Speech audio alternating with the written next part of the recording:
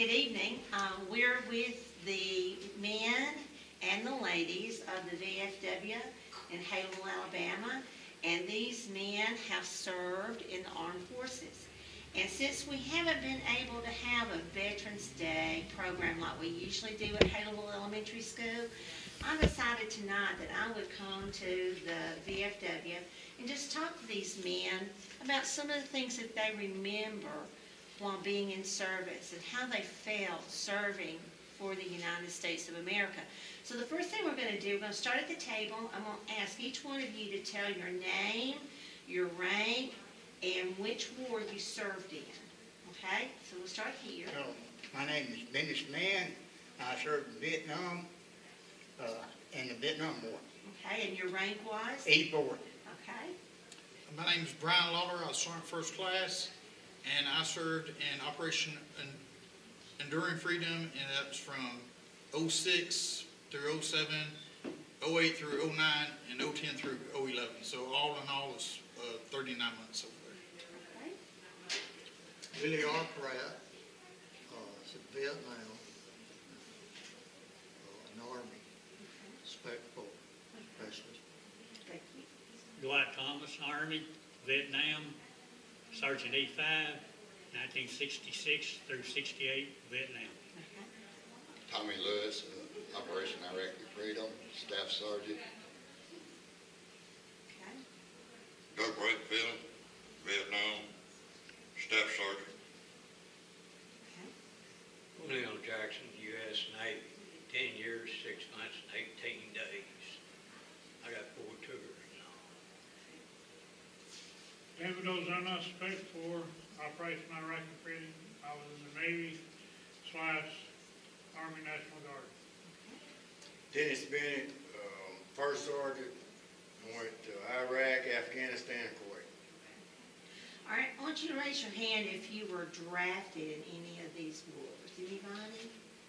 All right, hands down. How many of you enlisted at that time? All right. Okay. So, when you started your tour of duty, you had to go through basic training beforehand. How do you think that changed your way of thinking from the time that you were raised here in our area, in our community, to the time where you served America? Anybody? You don't have to. Well, I haven't scratched along with just about every classmate I had, and we had to come in overnight. So when they sent us to Vietnam in a place we didn't need to be, and we had to grow up and become men just overnight. So it taught us a big lesson, how to be responsibility and be your own man. I agree with business on that. It made me grow up. It made me be a man, from a boy to a man. And look, some things I didn't like about it, but altogether I enjoyed it. And I think it made me have a better outlook on life. And it made me see what we love as Americans today. Yes. I think that it was a bad war. But when a nation called, we went. It wasn't our choice. It was the nation. But later years down the line, we have enjoyed some of the freedoms that we fought for. We answered the call and we done it proudly and to serve our country. My experience was a little bit different because I actually went from here to Hawaii after basic training. So it's unlike being drafted, I wasn't thrown directly into it, so I had more time to train and all that. But like I said, looking back on my experience, I had fond memories of not only the deployment memories aren't fond, but you have, things that you do while you're there, friendships you make and everything that you never forget.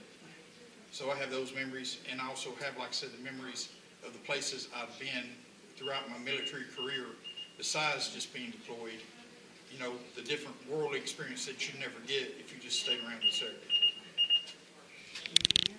I wouldn't want to go back to Vietnam, but I wouldn't take anything for being over there. What I saw compared to what the United States is what we learned and what we did. Well, I ask you this. You know, Tom Brokaw wrote a book, the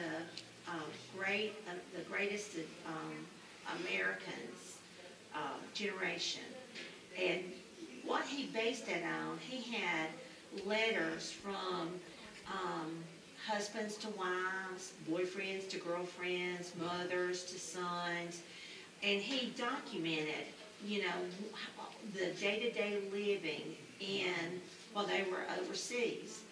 How did you communicate with your family while you were in service? Did you write? Yeah, we wrote letters now. We could get mail. Okay. Was it on a regular basis? Yes. Pretty much on a regular basis, you know. Because, you know, the new generation that's coming up, they know nothing about letter writing. So you have tangible proof of what you went through because you wrote that to your loved ones, right? But these people that are going through the service now, you know, they believe in text messaging and Skyping. They have nothing tangible to show for their years of service. But you remember writing and sending it off. How long would it take for you to get news from home? 48 hours. Well, my wife worked at a cafe last week from the COVID, and she worked and she wrote letters on tickets that she, you know, filled out for people. And she sent me a book of tickets where she at that night and write me letters and mail them. That is cool. But she wrote them on her tickets. When I was cleaning out the house after my mother died, I found all the letters that I had written to my mother and my sister in a box. She'd kept every one of them. Back then in the Vietnam War, that's the only communication we had was letter writing. I got to call home one time going through a ham radio operator, relaying my phone call from Vietnam on to the house. And I bet that was special. Oh, yes. Well, I got to come home one time in February. My brother got killed in Germany. He was in the army and another war killed him. And I got to come home pretty soon, but I went back to Vietnam. So I went to Vietnam and back twice. I imagine it was difficult to go back. It was after you were at very home. difficult. Now, your situation's different, because yours is more current. You probably did texting or Skyping? Well, actually, I was in communications, so I ran a copper line and a VoIP line, which is, I know y'all have VoIP phones now, but I had a VoIP phone and a copper phone in my room. That's one of the perks of my job. Right. Because we did comms for the entire base. So, you know, if the general could talk, we're talking too. So I had a direct line right into my room. So you had a perk. Yeah. So, like I said, she could call me, but it would cost, I don't know, telling how much for her to call me. But I could call home every night. So you were more in touch than anybody else. I pretty much called home every night. It might be for, you know, just 5 minutes. Because unlike, you know, other people that only called once a week or once a month, like I said, it'd be, you know, like here, there's only so much that happens in a day. Right. You know. Now, if I went 3 or 4 days without calling home, that was because we were out doing a job, you know, that took that long. But yeah, I had a phone in my room, but that was also one of the things I had to have, because if they need something in the middle of the night, instead of coming and knocking on my door, they'd call me and I'd have to go fix it. So. Well, I know the Veterans Project, that I researched a lot of this about how, like, for example, Vietnam especially, with the wall that was built and to honor those Vietnam veterans that died in the war, they have so many pieces of evidence through letter writing. That's the reason why I say today I think that we don't have this an idea really about what they went through compared to what y'all went through. Does anyone else want to add anything to They that? got a traveling wall that they carried around. It came to view about 3 years ago, and I got to go there and see it and see some names that I went to school with was on that wall. So, A traveling wall? yep, they got that traveling wall. And the honored one that I graduated with is the only man from Winston County that was killed in action in Vietnam. Wow. Frankie Bryant down at me tomorrow at 10 o'clock. Wow. Back when we first started the pandemic, I had to, my principal asked me if I would do a series of videos. And one of them I did about the veterans, the memorial that's down by CVS. And when I got there, I was really amazed, because I've been to the Vietnam War in Washington, but I was amazed that people here leave trinkets. Like there was a cross there, there was a wreath, there were several different things that people had left in memory of those people. Can any of you share any of your, not without going into graphic detail, but can you share any of your experiences when you were in the war, your feelings that you had? Because I can imagine y'all were like, what, 18, 20-year-olds when y'all were over there? Most of us was about 18 years old, just had graduated from high school. And a lot of us had never been out of Fayetteville, Alabama. They sent us thousands of miles away, you know, in a strange land, different people, different cultures. So we had to, like I said, grow up to be men overnight. Had to readjust our whole life. It was never the same when we came back. I was probably one of the older ones over there, not counting career people. I was 22 when I went into Vietnam. Oh, you were an old man. Yeah, I was an old man. I remember my first sergeant told me, he said, Thomas, he said, most of them are still wet under the arms. He said, they're young kids, 17, 18 years old. You know, I thought everything was all right where I was stationed until the Tet Offensive hit. And I wondered if I'd even get back home or not. Well, it's an uneasy feeling to lay down at night and not know that you're going to wake up the next morning. When you're hearing gunfire all night long, you know, during the night, mortar rounds hitting, it's just not a good feeling to lay down at night and not knowing that you're going to wake up the next morning. If that next sound is going to be the bullet that hits you. So. I think that's one of the differences between World War II and Vietnam is the average age difference. When they got drafted in World War II, I think it was like 21, 22, as opposed to Vietnam, when they got drafted, or high school, whatever. Right. You know, we came back from Vietnam, we were told not to wear your uniform down on the streets. We were spit on, we were cussed. Those men today, like our younger ones here that's in Iraq and those, they were welcomed home more, and I'm glad they were. Yeah, the Vietnam veterans did not receive a homecoming like they should have. They were there probably over there. I was in the Army Aviation. When I got to come home, processed out in Oakland, California. And the guy that secretary did my processing, he left a bunch of the stuff off my 214 that should have been on there. Part of my medals and stuff. You know. So I received a soldier's medal, and it took me for several years to get that correct on my records. And the only reason I did then, I had copies of my orders. They didn't have computers back then. No, we didn't have computers back then.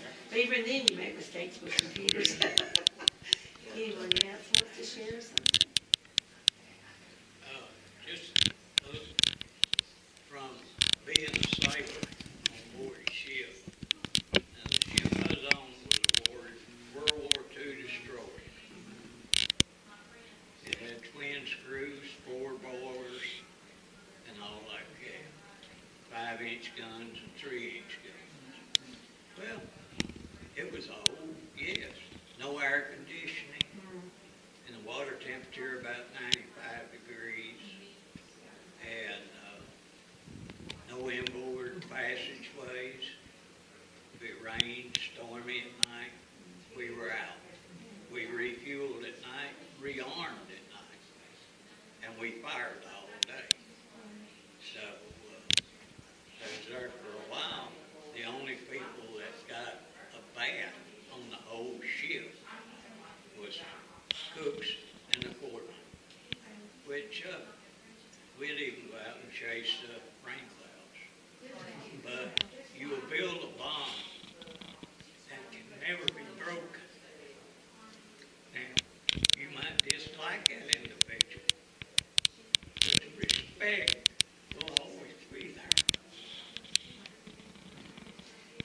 time period were you on that ship before you got to get off and touch land?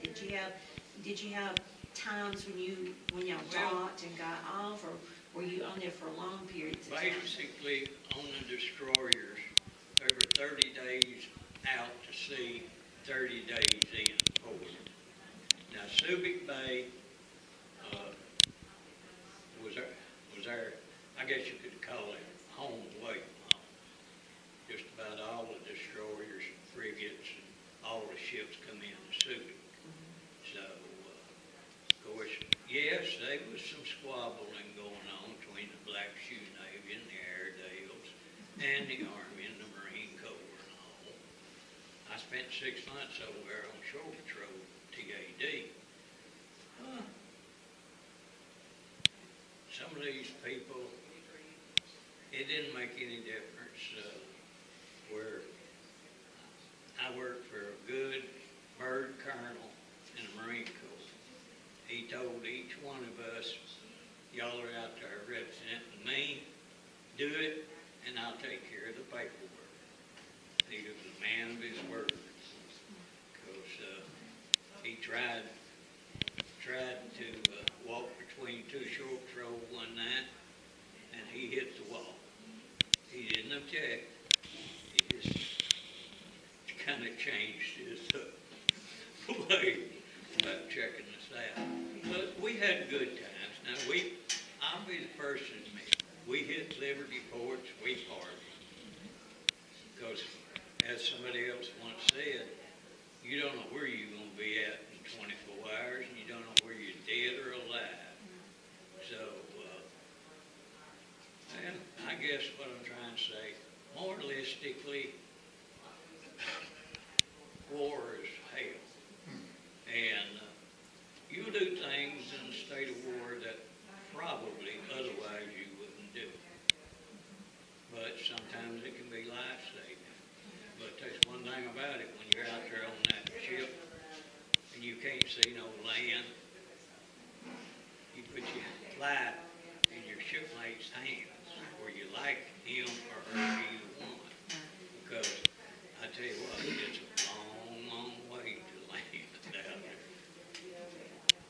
But overall, I enjoyed it. I spent most of my enlistments on sea duty. I only had, actually as far as shore duty, about 2.5 years. And I didn't even know it was that close to home, until I got my orders. And I was close enough I could come home every weekend. But, and we had, I don't care to say it now, yes, we were nuclear capable. NISs used to get real hot about it. Ships, some of the ships I was on had nuclear capabilities, both surface and subsurface. So, one reason I didn't like working on the submarine, yeah, we worked 7 days a week in a long time. And I never did like that little short half recovery. Right. But I will give them credit. That is the closest knit group of people you will ever see. For the simple fact that when you change subs, everybody requalifies on a new boat. That's from the old man to the loneliest mess cook. Of course, it'd be a little on the hard side for somebody to do that on a carrier. Right. But if it was to do over again, honestly, I don't know. I can't answer. You never know till you're in that predicament. Anyone else want to add something to that? All right, well, let me ask you this. I'm sorry, did anyone else? Go ahead. Okay. While you were in service, what about the food and the living conditions and the entertainment that you had? Did you have entertainment that was supplied? what kind of living conditions did you live under while you were over there? You really want to stand for that? I really want you to filter that. If you like powdered eggs every morning, Okay. Powdered eggs, Dennis, would have been nice. It depended on where you was at and when you were there, because, I've been in places where it's like he was talking about, you know, if the food fell on the ground, you'd eat it, Right. because that's all you had. And then I've been in other places where they'd heap your plate up, give you as much as you want. I've been in places where you'd be there for years at a time, and there wouldn't be anybody come see you. I've been in other places where every 30 days, you'd have, like Toby Keith, Robin Williams, you know, a different person. But those are the places also where they wear civilian clothes. It's considered a deployment, but it's more like a vacation, you know. Right. So like I said, it all depends on where you're at. you drunk a lot of beer, but you couldn't hardly stand to drink the water. Actually, it was non-alcoholic beer. 32. Anyone else want to add anything about food or living conditions? I'll go on the living conditions. Now, as the newer ships became available, yes, they had air conditioning, and the bunks were better, and because they even had inboard passageways, which was a miracle when you're out there seeing the storm. But, you know, that's just one of the things. Somebody once said you got to crawl before you walk. But it's just something that I don't think that there's one of us here would love to go back and do it again. Right. It's not on your top 10 No. things. No, Not on the bucket list. not on my bucket Yeah, you list. think a 6x9 sales bad, you got more room, you know, less room where you're deployed to live in than what you do in a jail cell. That gives you an idea of how tight it is. And on a boat, I mean, the boat's not gonna get you, so, just But we hot did. pots. I'm sorry. But we did have entertainment. We had a movie every night, unless we were on the gun line or had general quarters. I've been saying that.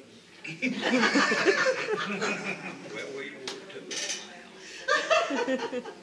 Let's put it this way, if kids wants to join, I said we've been to Panama, Korea, Iraq. The only place that the Air Force didn't live better than us was in Iraq. They always ate better and live better than us. Okay. So, And the modern day isn't like, you know, the older time. Right. I mean, they have permanent barracks now, and like places like Afghanistan, Iraq and all that, they have permanent buildings that people stay in. Now, you might have to stay in a tent that bullets get shot in every morning where daylight starts popping in for a little while before you move into the building, which I've done that too. But the buildings, most of the walls are 3 feet thick concrete, so if you get mortar or something like that, you should be all right. And then you got the other buildings where all it is plywood. You gotta live in there when it's like snowing outside or 100 degrees outside. You got little plywood walls, so just depends on where you're at. Did any of you keep a personal diary while you were there? Kind of jot down the things that you remembered or anything? You probably didn't have time, right? just pictures. Yeah. A lot of it you don't want to remember. It's I like, understand that. you know, I understand it's that. like you can't remember what you've done for like a brief period of time because you just blocked it out. So Well, I understand you're in survival mode, you know, and I consider all of you heroes just for going and being a part and serving the country. But I know that little boy that's inside probably was scared too, because I would have been scared. I think some of the greatest heroes showed that they were afraid, but they persevered and they did their job. The way I feel, if they was over there and wasn't scared, they was stupid. Yeah. Or Yeah. they- Most of us, when we come back, we want to forget about it. Right. And move on with our lives. yeah, they say if you're not scared, it's time to get out. You know, it's time to leave. But they had taken 2 years of our lives, Right. and there ain't no way you make them 2 years. Well, let me ask you this. When you got back to the United States, after serving your stint of duty, did you have a hard time making that transition back to civilian once you got here? I did, You did? a lot.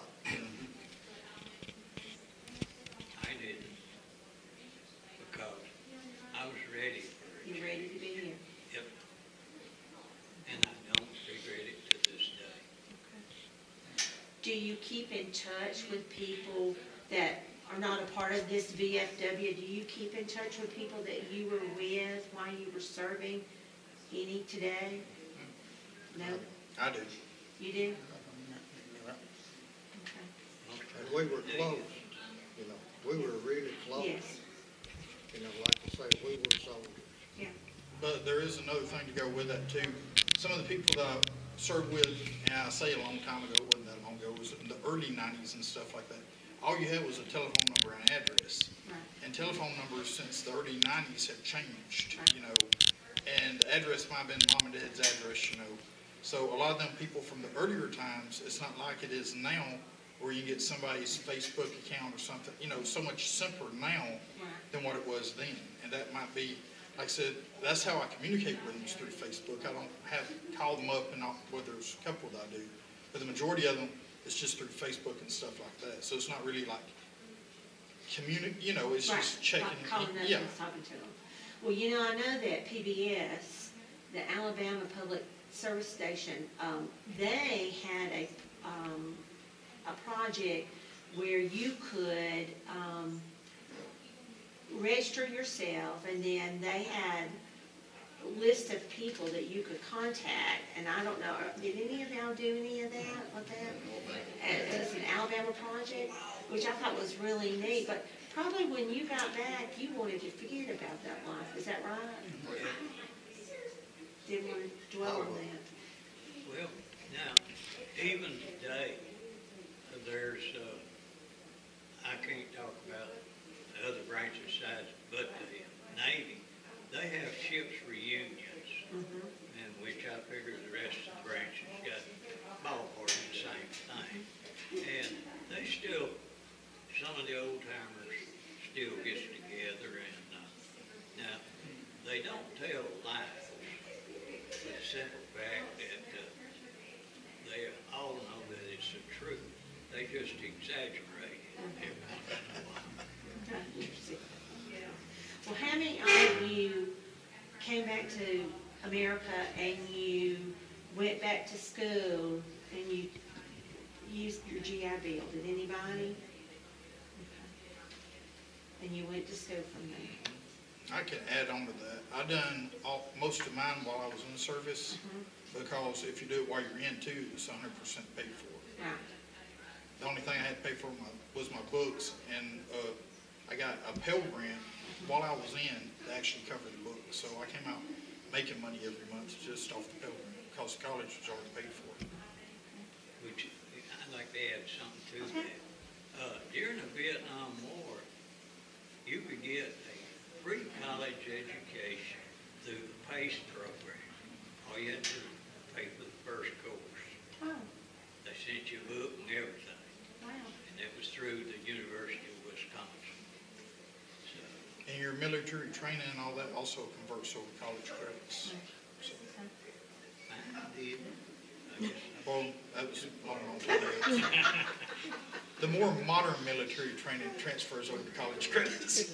Well, I got drafted in August. I cannot 67. tell you how fascinating it is for me to sit down and to talk to each one of you gentlemen, because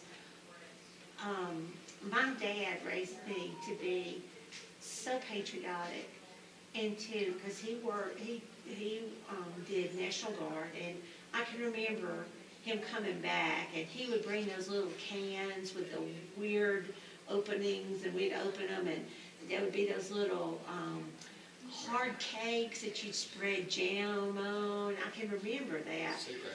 Sea rations, yeah, that's what it was. But we thought it was nifty during the time because we were young. But It's better than steak. I imagine when you're hungry, it's really, When you eat steak 3 times a day, 3 or 4 times a day for 4 months, anything is different. What was that? Try MRAs 3 times a day. That's why we eat one over in Panama with a penny.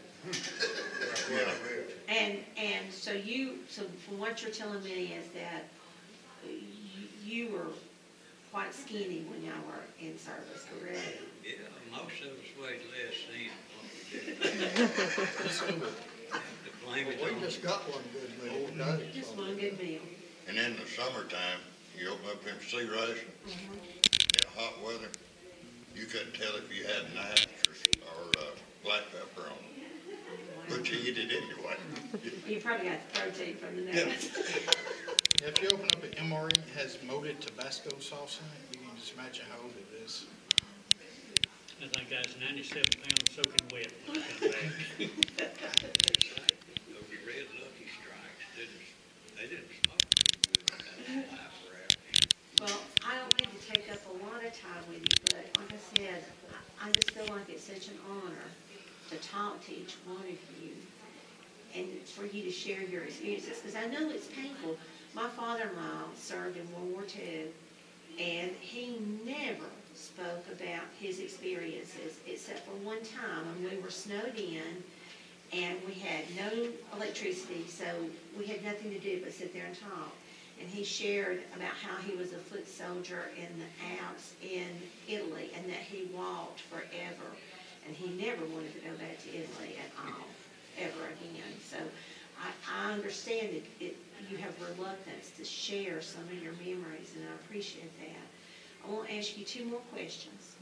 Okay, one, is there anything else that you'd like to share as a veteran? Maybe how people look at you, how, just anything that you would like to share as a veteran? I think today people look at us different than they did when we came back from Vietnam.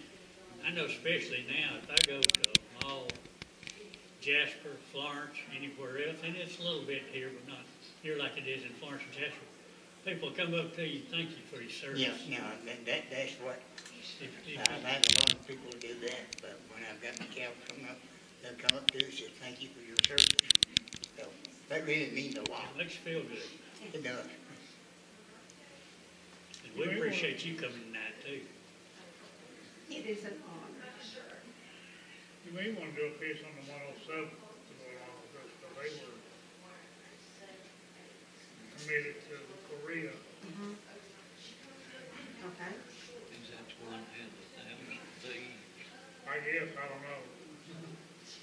I know Toby Yarborough was part of that. Right, Very few left now. I guess Yeah. Toby, 2 or 3 others still around here. right. And one that lives in California, I don't know if he still lives or not. Something I'm not thinking about. All right, last question. Our children are going to be watching this video. What would you want our students at Halo Elementary School to learn about veterans and how to treat them? Can I'd like to comment on the first part. Okay. I think 20 years down the road, if the laws don't change, you'll have a guaranteed income for life. Think about it. That's all I ask you to do. Just tell them always respect the veterans and what they sacrificed. Respect the veterans, learn about the veterans. You know, I hate to say it, but there's very little taught in the schools today. I think somebody said in career, there's 2 pages in a book about it. I don't know what's in the book about the Vietnam and Desert Storm and Desert Shield and all these. That's something that I think should be taught more. I agree with you. I do my best. You do good, I do my best. but probably they don't have it in textbooks anymore. Now they But a go. lot of y'all, I know you and several others, and Miss Pugh are real patriotic with it. Miss Pugh does our Voice of Democracy each year. Miss Kazire in middle school does the Patriot Pen, and both of those ladies are very patriotic too, Yes. with helping us with that. And giving, I know both of them are required of their students, if nothing else, to learn about veterans, and they get a grade on it. Yes. Yes. Anyone else want to share anything before we close? Thank you for coming. Thank You're you. welcome. Like I said, it's been my privilege.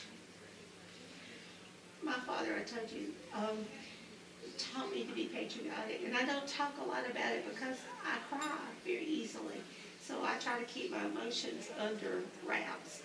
But I thank you, each one of you, for your service. Thank you. Thank you for all the programs you have every year. You've had some mighty good programs over at the elementary school. Thank you, appreciate that. All right, if nothing else, this is your last time to say anything, because we're about to leave. Anything else that you want to say before we The go? only thing I'd like to say is, I don't really agree with the draft today, but I think if a man or a woman or girl or boy don't know what they want to do, join the service, whatever branch they want to join. There's good futures in the service today. There's good jobs after they come out of service, and like some of them said a while ago, if you stay 20 or 30 years, you've got retirement for life, you've got medical for life. And it's not a bad job. And if you cannot afford training, they'll train you. There you go. In about 10,000 different fields, and you'll learn something. It might not be what you want, but They'll feed you 3 times a day, give you somewhere to live. You don't have to stay at home with your mom and dad. You can get out on your own. Give your friends sleep, Yep. get you up in the morning.